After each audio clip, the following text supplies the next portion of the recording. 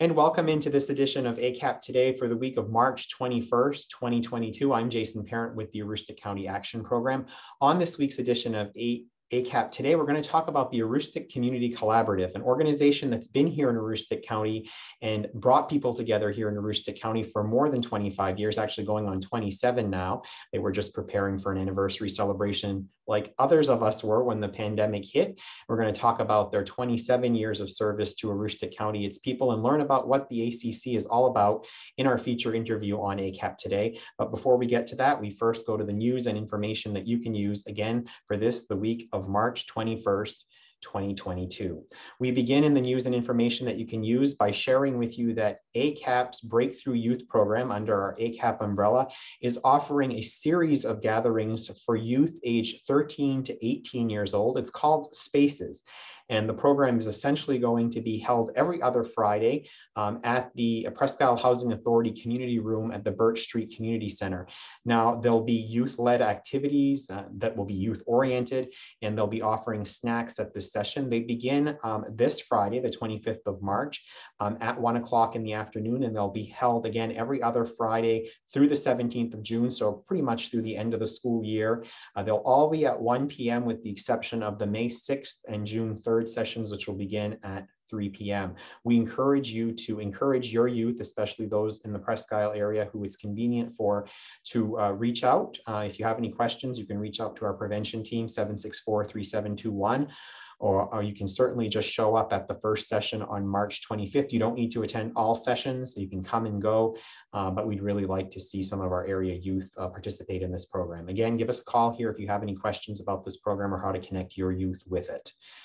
Project Teach is another program that we've been talking about here on ACAP Today, and that stands for Transportation, Education, Access, Care, and Housing. It's a program of ACAP in partnership with the Maine Cancer Foundation, where we're helping individuals who are facing or who are dealing with a cancer diagnosis to be able to remove barriers for attending their oncology or cancer treatment appointments. This includes transportation or lodging costs when it's necessary to leave the area, or just transportation within the area if that's an impediment for you. Please do reach out to Andrea White. We've actually had so many calls regarding this program that we've reached out to the Maine Cancer Foundation, and they've actually supported us with some additional funds to help folks with this because of the high demand on this and the need at this time right now. So please, if you are struggling through a cancer diagnosis at this time, reach out and connect with us about this resource. We have resources through Project Teach, but we also can serve as a clearinghouse to help you connect with local valuable resources like the Edgar J. Parody Cancer Fund or the Bridge to Hope project in the north and in the south, respectively, or CANCER here in central Aroostook County. We're happy to connect with them on that with you as well. The number for the direct contact for this, 554-4150, or you can email Andrea at awhite@acap-me.org. CoverMe.gov, we're reminding folks, we had talked about the open enrollment period that was happening in the late part of the last quarter of last year, but we are reminding folks if they missed open enrollment that there may still be an eligibility opportunity to get in if you've had a change in your employment status, for example, or just your healthcare coverage status. There are opportunities to get in, and many folks who have worked with us on CoverMe.gov are actually very impressed, even more so than when they were in the federal health insurance marketplace. This new state-run health insurance marketplace actually has some more affordable plans. So we do encourage you to reach out to Andrea White, even if you don't have a qualifying event at this time. Maybe reach out to her to sort of get an idea of what next fall might look like when open enrollment opens again, and ways to get into a potentially different plan that's even more cost-effective for you. I just shared Andrea White's contact information, but she's also the contact information for this program as well, and she'd love to hear from you. We are also encouraging our county community, especially those who are not connected with oral health services, to please do so, connect with us. We are offering oral health screenings for any Aroostook County youth age birth through 18.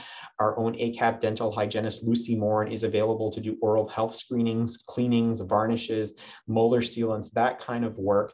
And if there's further work that's required, we're going to happily help connect you with a dental home. And as a matter of fact, we're going to try to help get you connected with a dental home either way so that you can have ongoing services. Now, this service is free, again, for those those youth age birth who have a main care card. For non-main care participants, there's a $42 private pay cost. But if that's an impediment for you, we will want you to speak with the dental hygienist, Lucy, and her team. We're not going to turn anyone away from services. We will help figure out a way to help you pay that additional private pay costs. So again, do reach out to us if you are in need of oral health services and do not have access to them otherwise. We have some great providers here in Aroostook County, and we certainly encourage you to look in your communities to connect with services there.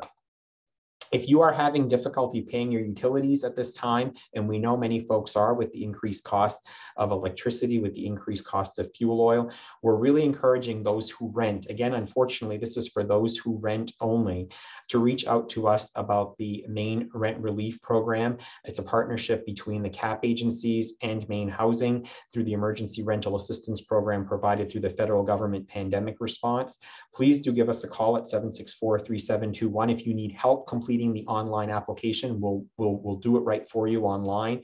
Otherwise, if you want to apply yourself, you can go to mainrentrelief.com, complete the application online, make sure you select Aroostook County so that application is forwarded to ACAP, and we will begin the process. It does take, depending on flow, about 4 to 8 weeks to process that. So if you anticipate that you're going to be having challenges as long as these costs, extraordinary costs on utilities and heat continue, please do consider getting that application in now. It's not too early, and you're eligible to be in the program for up to 18 months. And for those, especially seniors, who are concerned about this being an offset on your income and making you challenged to be eligible for other programs in the future, the good news on that one is, and we're partnering with the Agency on Aging to make sure we get this message out, is that the payment goes directly to the landlord on your rent, and on the utilities goes directly to your utilities provider. So it does never appear like income to your household. So you can rest assured on that. Again, please do give us a call if we can be of assistance to you as a renter in this regard. We are also reminding in our COVID-19 section of information here that we are continuing to provide our community get connected with vaccination and boosters. There's a website here that you can explore, the maine.gov/COVID-19/vaccine website, to see where you can get a local vaccination nearest you. You can also give us a call if you're having difficulty navigating that or just need assistance finding a site. Our team of support personnel here are able to help you do that and navigate that. I just draw your attention to this map. There are very few parts of our country remaining that have a high transmission state, and Aroostook County is in fact one of those at this time. We had dipped slightly, but we are back up to high transmission rates. So we're really encouraging folks to get their vaccination in. Don't let transportation be an impediment for that. The Department of Health and Human Services is offering free rides to people who need them. They're asking for a 48-hour in advance call on that. So please do consider doing that, and we can help make that connection for you as well if you call us to get a vaccination connection. So don't be shy about doing that and connecting with us. There are new variants that are popping up as well. So this is still a very good time to get vaccinated or boosted. And continuing on our coverage around COVID-19 things, we are reminding folks that COVID-19 free tests are available to you. The covidtest.gov opened up again federally to allow another 4 free tests for homes that had previously registered. In addition, here in the state of Maine, there's another program. Go to the accesscovidtest.org website where you can get 5 tests in a kit sent to your home. There's a limited number of communities, and you can certainly find that out by registering your address in the accesscovidtest.org website. Again, if you have electronic challenges connecting, we can certainly help you with that here at the agency. Give us a call. And we want to remind folks as well, and these services had gone down a little bit, but have ticked back up. We are supporting folks with deliveries of groceries, meal support, and the like through a contract that we have with Maine CDC to ensure people are able to quarantine and isolate safely in their homes. Please do reach out to us if you are asked, if you are presented as a close contact, or if you are actually diagnosed with COVID-19 and need things brought to your home. We have a team member that stands by that fulfills these requests specifically.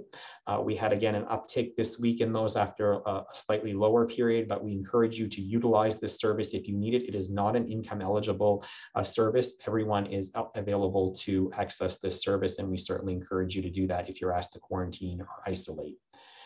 We also want to remind folks, if it is tax season and we're under a month now on the preparation for taxes, if your household has a combined income of less than $58,000, you are eligible to have your taxes prepared through the Cash Coalition. And here in Aroostook County, that Cash Coalition includes ACAP, United Way of Aroostook, New Ventures, Maine, and other partners, and has some sponsorship support from the County Federal Credit Union. You can visit cashmaine.org to schedule your appointment. And again, time is limited, so appointments are limited as well, or you can dial 211. This is a wonderful program. I had the opportunity to visit the sites in Fort Kent and Holton recently.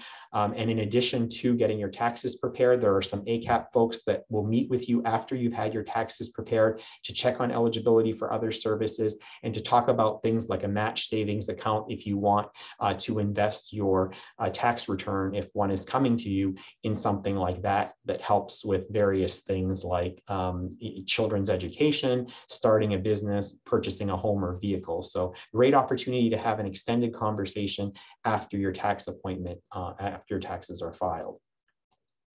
And lastly, in this week's news and information you can use, if you or your family needs any assistance, if you're struggling right now, as we know a number of folks are, please do give us a call here at ACAP. If we haven't talked about a specific service that you're in need of, that's available to you, our navigators are well aware of those, not only within our agency, but they can help navigate you to some of our social service partner agencies here in Aroostook County, who will be able to help pick up some of those services and provide those supports for you. So do not be shy about giving us a call. That's why we're here, 764-3721. And that's this week's news and information you can use. With that, I'm very pleased to welcome our two guests to today's broadcast. It's great to welcome, first of all, I will acknowledge Gary Sanfacon is not only the chair of the Aroostook Community Collaborative, which we're going to talk about on this broadcast, he also happens to be the vice chairperson and a member of the ACAP board. Gary, we're so happy to have you serve in both capacities, and thank you for being with us. Thank you. And Ginette Rivard is a founding member of the Aroostook Community Collaborative and continues that work to this day. And we're so grateful to have you on board with us in this broadcast as well. Ginette, welcome.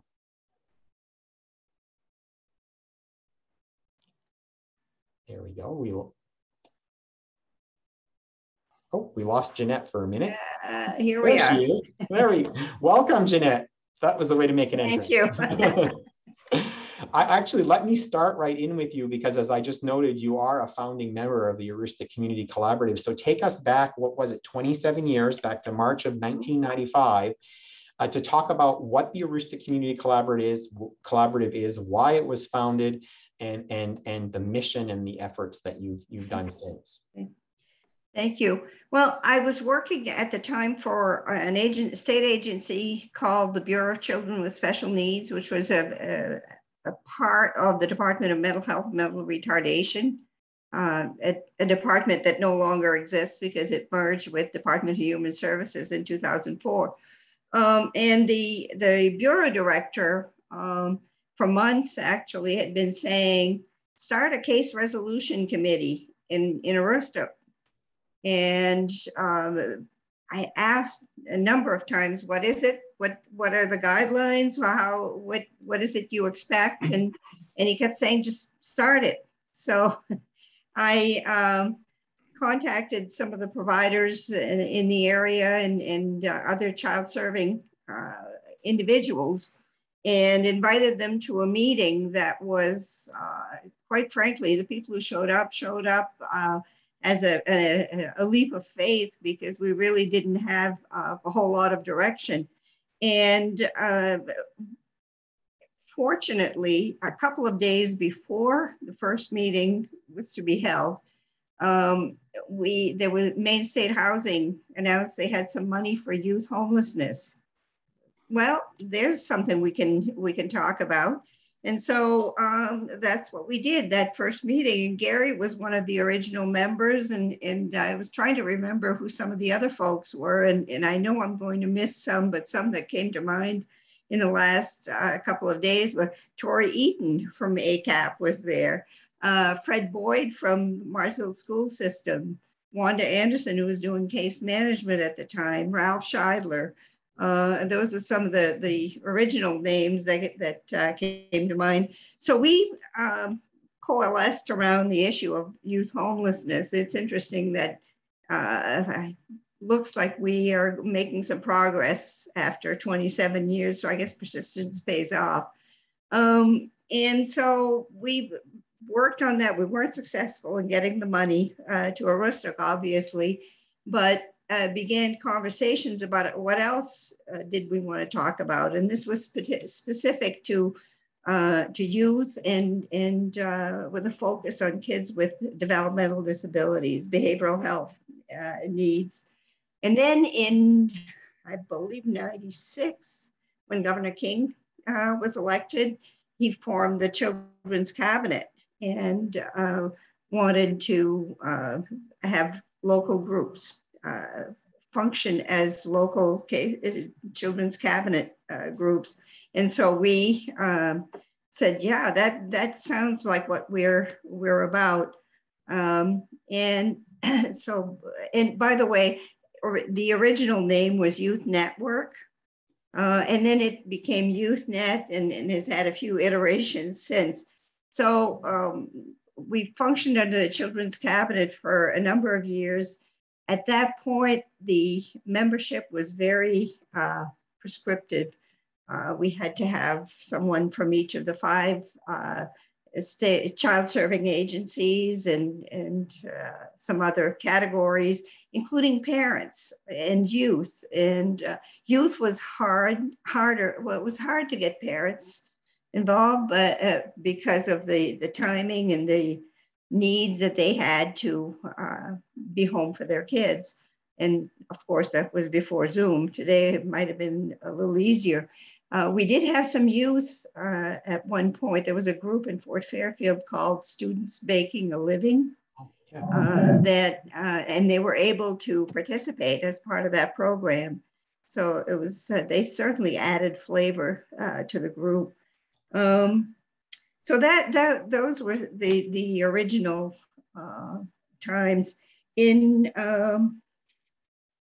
early 2000, the Bureau at that time was informed that we had been named in a will, that there was a trust, the Howard and Espa Michaud Charitable Trust. And the purpose of the trust was to provide funding for kids with hearing impairments from Aroostook, but the greater Presque Isle area as a priority.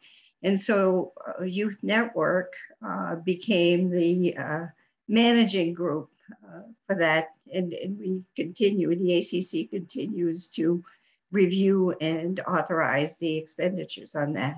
So those are some of the early times. So certainly a rich history in that 27 years and a lot of change, just like there's been change in Aroostook County, there's been a very dynamic change in the group. Gary, as the current chair, one of the things I've had the pleasure and the opportunity to be a part of some of the meetings of the Aroostook Community Collaborative. Through that time, I think one of the things, and please correct me if I'm wrong, but one of the things that seems to be the most gratifying and the most effective with the Aroostook Community Collaborative is that whether it was a more prescriptive or what it is today, more of a participatory, all-inclusive membership participation, that people come to the table ready to identify not only challenges, but solutions and kind of leave egos and organizations, if you will, at the door and say, what can we do to make life better in Aroostook County? That's at least my perception. Is that how you feel that the group has continued in its evolution? Yes, initially when we were under YouthNet, we would have de-identified presentations by behavioral health specialists and people working within the field.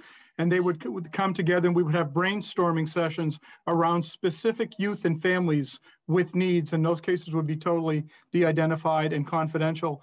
And now we have, we still can take on that role. And we do when hearing presentations around the Howard and Espa Michaud Charitable Trust. But we do have our members come to the table now, not so much representing their specific agencies, but they're with ideas. They're with ideas as to what they would like for presentations and presenters that we that we bring to the table every month. And we meet the last Monday of every month at ACAP facilities or by Zoom from 2:30 to 4:30. So we're always getting ideas from the members as to whom they would like to hear from. And we have brought a number of outside the county presenters, which have then started doing some work in Aroostook County, such as the New England Genetics Network. Initially did a presentation and then have started doing some work here. So we do bring a number of various entities to the table. And we have also in the past offered 2 rather large training sessions around ACEs, or Adverse Childhood Experiences in Child Trauma. And those have been fairly well attended, and both large sessions were approximately 100 people for a day-long retreat.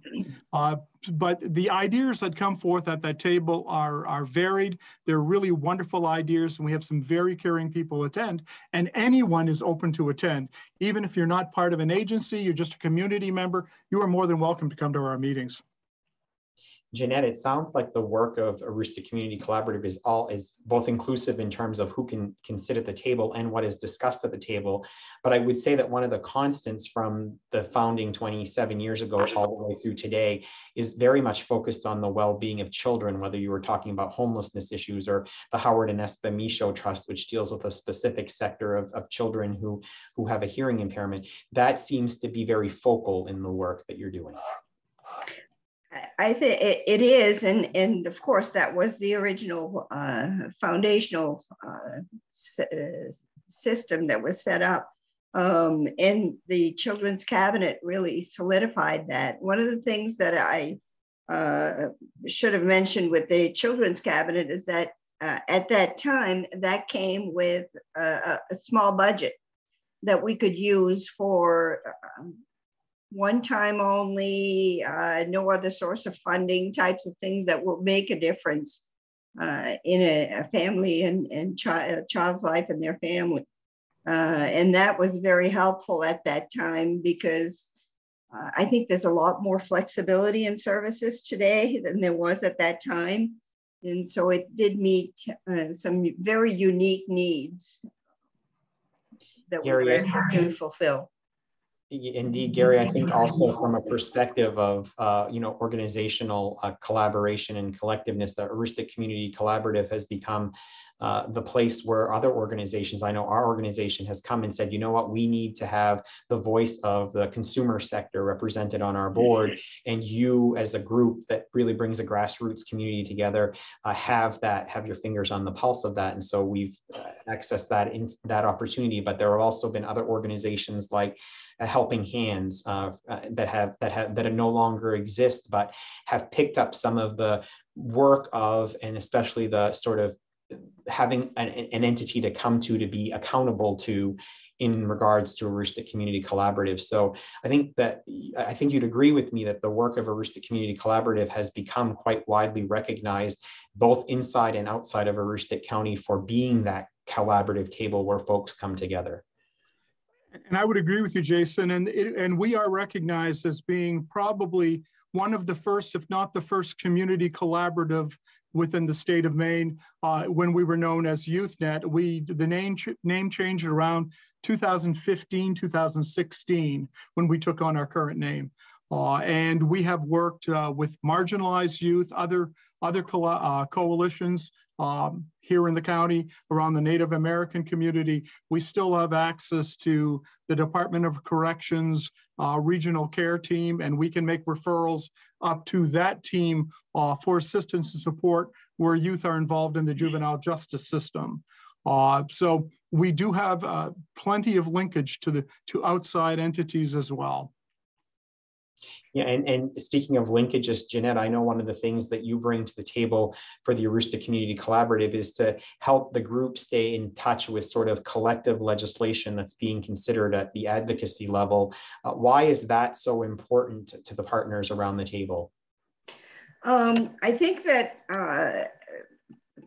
the interest that has been shown by the partners has been mainly because a lot of people don't have necessarily the time to comb through the weekly list of legislation that's introduced, and it can be time consuming. And if you're providing services, that's maybe not the priority, but bringing the information to the group, it's not a perfect science. There may be things that I miss at times. There may be things I put on the list and highlight that people say, why does that matter? But I err on the side of caution to provide that. And Gary mentioned that you don't have to be a member of, from an agency, and I'm certainly a prime example of that. When I went to work outside of the area at the end of 2011, there was a period of 4 or 5 years that I was not part of the group, and then I retired 6 years ago, and have been more than welcome back to the group, and I identify myself to the group as a community member. I would love to have others join me in that role. And Gary, that's very true. And that voice of community members, just people who come in, who are engaged in their communities in some format, whether they're retired, whether they're youth. We've talked about the foundational component of youth. There are some really, really great conversations that start at Aroostook Community Collaborative that lead to some, I think of, and again, I'll just bring the perspective of one that I know was influential to us, is hearing from, there are folks, for example, community members from Van Buren, my hometown, that are engaged in this. And I think our agency was inspired in hearing some of those conversations about, gosh, we really wish that we had more services from providers in our community. And it's not practical for the service providers to be able to have like a shingle in that community necessarily. So the congressionally directed spending funding, for example, on a mobile services unit was really something that I credit with an idea that was kind of born at the Aroostook Community Collaborative. But there have been many others, and really, it's really a great place for incubation and innovation to really start. That spark starts oftentimes, I think, at Aroostook Community Collaborative. Mm-hmm. I agree with you, Jason. And I think also one of the things we're really looking to try to do, which is what's happening in Van Buren right now with the Van Buren Resiliency Project, we are trying to look at how we can support community resilience building. And as part of the main resilience building network, which we have linkage to, we're looking in any ways that we can support any grassroots endeavors that happen in the county. We're also very pleased to have representatives from the 2 major hospitals here in Central Aroostook show up to our meetings. And at this time, I'd really like to thank you and ACAP for giving us a place to meet and supporting the mission that we're working at. So any way that we can partner with ACAP in the future, we'd love to do that as well. And again, thank you very much for the opportunity to work with the wonderful staff people who have been members of our group for many years. We thank you for freeing them up to join and to participate in our meetings. It's our pleasure to do it. And actually, I think that we walk away from those meetings, our team members walk away with more than we bring into them, quite frankly, because of the diversity and the connection, and that people are just leaving. It's, we're happy to help in the convening process and providing the supports, but we by every means acknowledge all of the other partners at the table and their significant contributions. I think, Ginette, one of the things that I've discovered about the Aroostook Community Collaborative is, as those just community members like yourself and others that come to the table, is that we realize that the solutions, oftentimes the best community solutions, come from those local communities and from people in those communities. And it's more mobilizing how organizations like ACAP and even entities in state government, such as the one that you worked with, Ginette, for your career, how we can help be more in touch with the communities and the people that we serve. And that's really what one of the, I think, benefits and awesome opportunities that happen each time that group meets around a Zoom room or a virtual or an actual table. And while we may not use the term as much today, when we had families present situations to the group where we were trying to find solutions, the bottom line was always, what would it take? What would it take to whatever the problem was?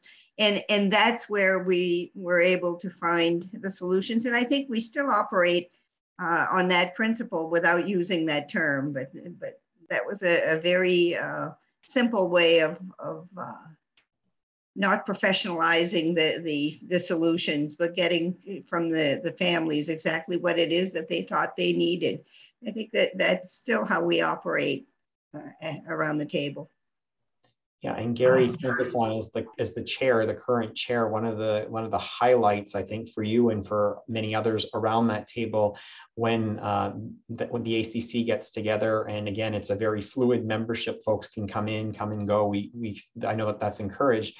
Is that round table where you're getting updates from all of the partner stakeholders, because that really, I think, shines a light on great work happening across Aroostook County, and oftentimes evolves into further conversations amongst partners even outside of ACC on, hey, how can we help you with this, or how can we work together on something that will take this a step further? Absolutely. It's been amazing, the ideas that have come up over the last 27 years. And we look forward to at some point being able to celebrate a real anniversary. It's probably going to be the 30th now, but our goal at that time was to have representatives from all over the state here to acknowledge the work that's been done by Aroostook community members. Unfortunately, COVID really interfered with that process.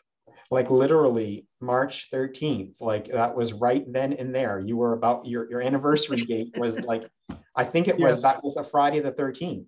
That in 2020, it was a Friday the 13th, because I remember coming back. We had Head Start Day at the legislature, and we were driving back, and I was with somebody in the car, and not that this made any sense, but I said, should we just keep going through the border and head to Canada? Like, it was getting everywhere. That wasn't going to make a difference.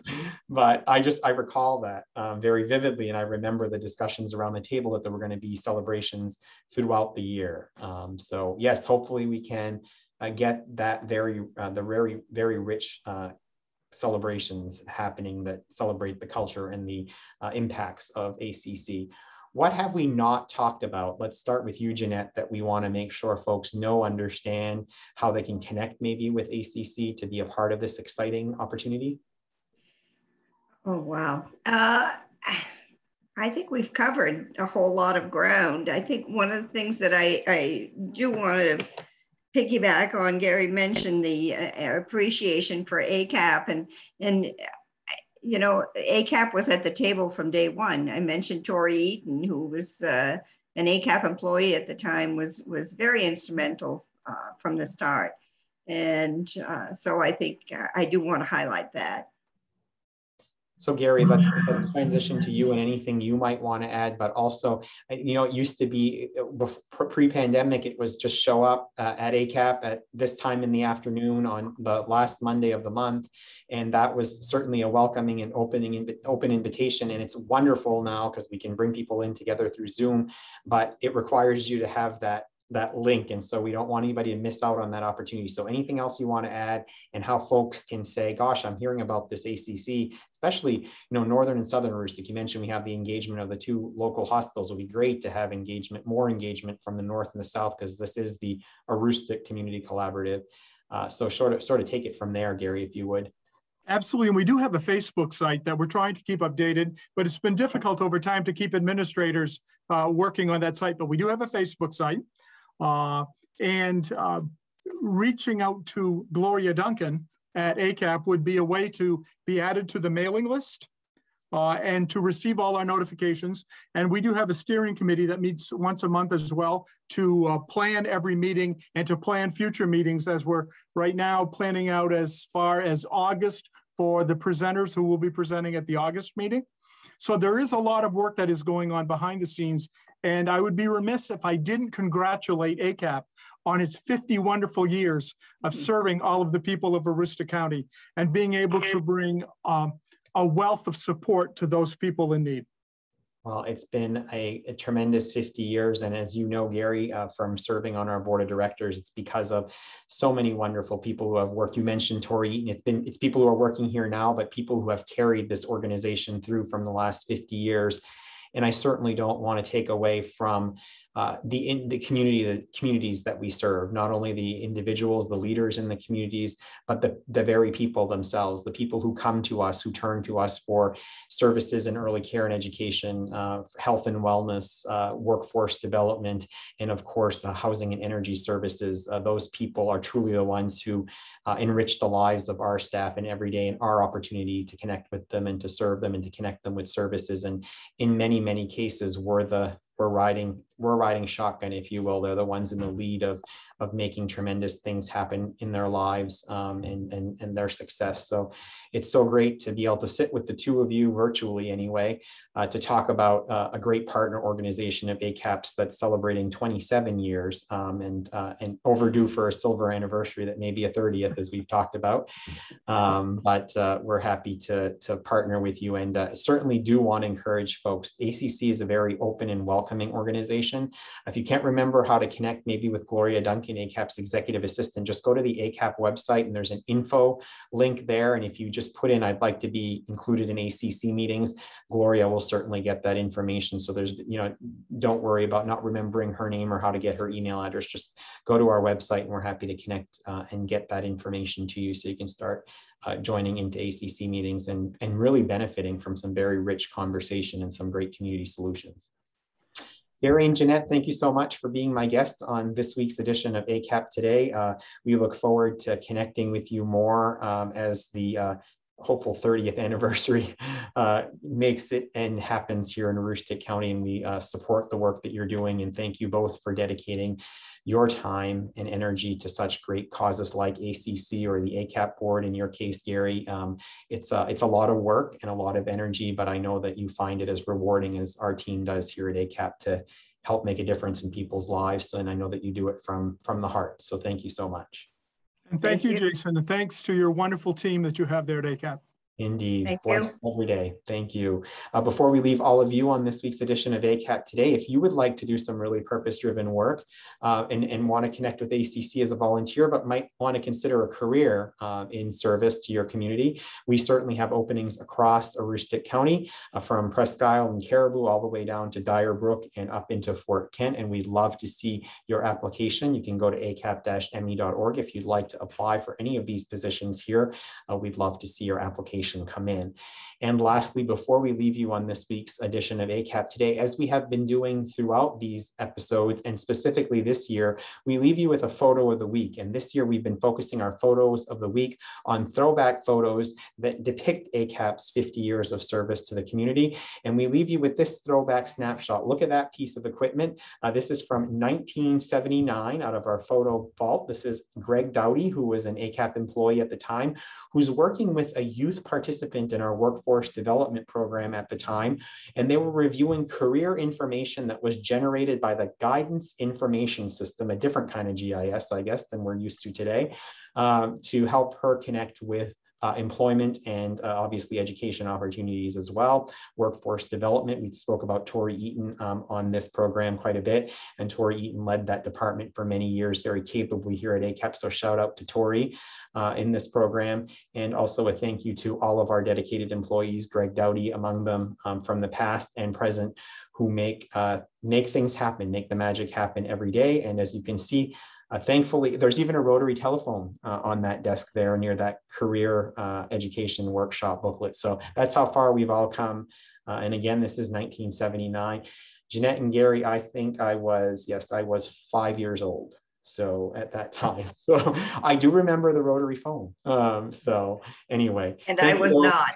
Yeah.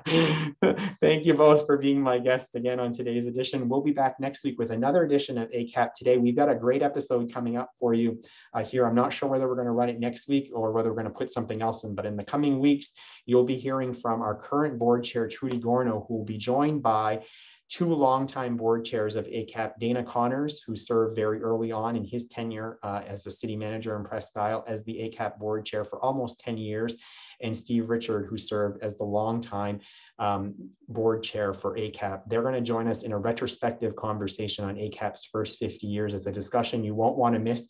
It was as great a discussion as our three former CEO discussion that we aired a little bit ago, and you want to catch that coming up soon in a future edition of ACAP Today. Until then, we'll see you next week. Have a great week, everyone, and enjoy the beautiful start of spring weather.